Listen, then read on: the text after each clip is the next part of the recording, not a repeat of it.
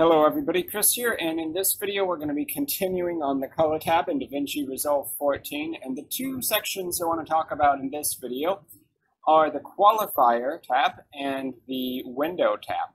So these are both for similar purposes. One, the Qualifier, is where when you want to change color in your document, like let's say I just set an offset here, so everything is red by default. And then we add in a qualifier, which is going to restrict the range of color, the saturation amount, or the luminance, where these changes that we've previously made, either with curves or with the color wheel, are going to show up. So, in other words, only areas which are similar to what we defined here in hue, saturation, and or luminance are going to actually be affected by the color changes. Now, by default, hue, saturation, and luminance are all on, and the quickest way we can use this would be to use the picker tool, selected over here by default, where we select an area on our screen, and anything that's really similar to the area we select in terms of color, saturation, and luminance is going to get that color change effect. So because I clicked on the blue clouds, only the blue clouds or other areas with a similar color actually are changed. Now, if I click on a tree, only the ground, for the most part, is going to get that color change. Let's see, another example, maybe kind of over here in the background. You can see that the colors that are kind of similar to that, but not all of the landscape are going to be affected by that. Now, that's a decent way to get like an initial qualifier going, but you're probably going to want to change these settings a little bit to fine-tune it. So let's say that you wanted to increase the width of the hue to basically make it a larger range of color. We can left-click on the width here and scale it to the left, I believe. Scale it to the right to expand it, because it's actually starting here, going all the way to the right, and continuing on here and ending here. So anything that's not in this color range, from that kind of purple to this light green, is being affected by the color change. So we can keep expanding that all the way up to 100 if we want, where basically anything that has that hue would be affected.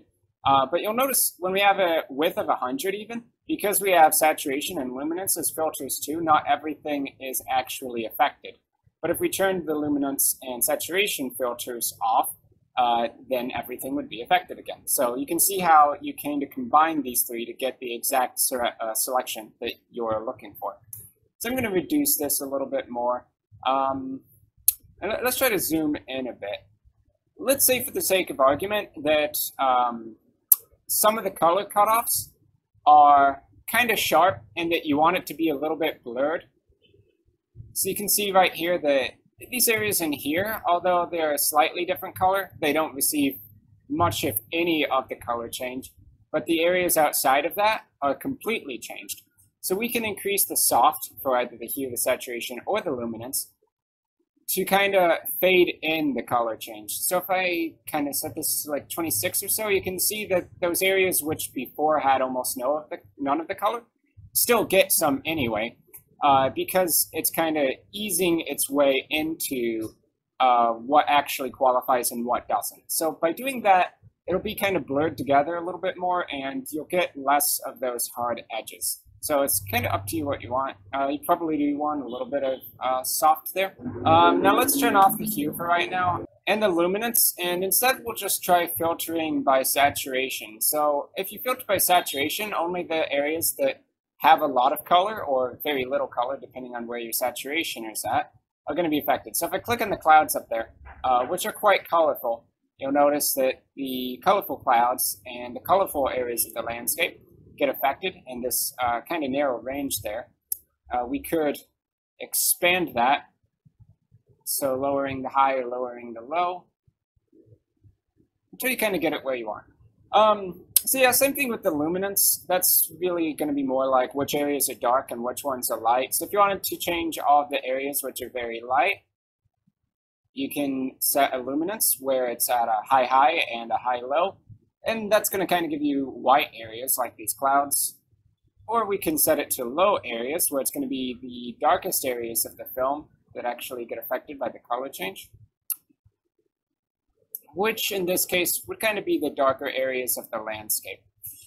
So hopefully you can kind of see how the qualifiers can be used to manipulate your color wheel and curve effects so that you're targeting certain areas while basically being guaranteed not to touch the areas you don't want to touch. So like if you want the darker areas, you target that rather than the lighter areas. Now let's move on to window, and for right now I'm going to turn off all the qualifiers. And we'll actually, we'll leave the color wheels around there. So what a window is you can think of it like a mask if you've ever used Photoshop. So if you want certain areas to be filtered out in terms of receiving the color, and certain areas to receive the color, window would be a great tool for that. So rather than filtering by hue, saturation, or luminance, you just specify which areas you actually want to be targeted, period. So you have different tools here, a linear box, circle, polygons, which can basically have as many points as you want, curves for more rounded edges, or a gradient, where one side will receive the color and it will kind of fade out more and more as it gets to the right side, or whichever side it ends at, where at the ending point, it doesn't receive any of the color at all. So let's kind of demonstrate these really quick. So the first one, you got a box. As you can see, everything that's outside of this box does not receive the color. So this is kind of more of a more precise, a crisper way of doing a color selection. As long as it's 4 corners, you can do it with the box effect. So it's just a simple matter of dragging things to where you want them. So let's say you actually wanted this box area to be the only part that doesn't get affected. You can reverse that by clicking this tool over here, which just inverts it. So now everything outside of the box doesn't receive the color. So let's move on to the other tools. Circle, obviously that's going to be a round shape. You can make it ovals if you want. But regardless of what you do here, it's going to be 4 corners. You can also rotate these by clicking on these handles that pop out. So same with the box select tool over there. And we can add in a polygon, which initially looks like a box, but we can add in extra points by left clicking on the line. So as many points as you want. Now I'm going to turn all of those off and we'll do a curve. So a curve is where you just kind of draw as many points as you want, and it's a Bezier curve. So if you left click and kind of drag around, you get these handles that pop out, and it allows you to manipulate the shape of all that. So now we can click on any of these points and still manipulate it, turning these handles around to get the curve shape we want. If you've ever used the pen tool in Photoshop or GIMP, it's very, very similar to that. Honestly, if you need absolute precision, probably using the curve tool and zooming in is going to be the way to go. So that brings us to the last tool, which is a gradient. So the gradient is where you take the whole image and you have a direction. And at the start, it's going to have all the color, and at the end, it's going to have none of the color. We can rotate this, so it doesn't have to be top to bottom, but if we left click on that arrow and rotate it, you can kind of see how it turns around in the image. If you look at the middle ground as well, you can see that it's not a sharp, like this half has all the color and this half has none of it, but there's this middle ground where it kind of fades in to make it a little bit smoother. And we can actually make this area bigger by dragging this handle out. And we can move the center point of the gradient to wherever we want. So if we put it in this top left-hand corner, only this area over here is going to be affected by the gradient at all.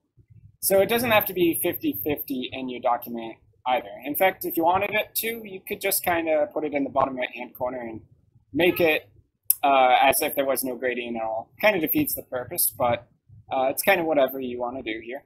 Just like before with the other tools, you can click on this button here and it will invert the mask so that whatever you had selected before is going to be inverted, and the exact opposite will show up in the color filter.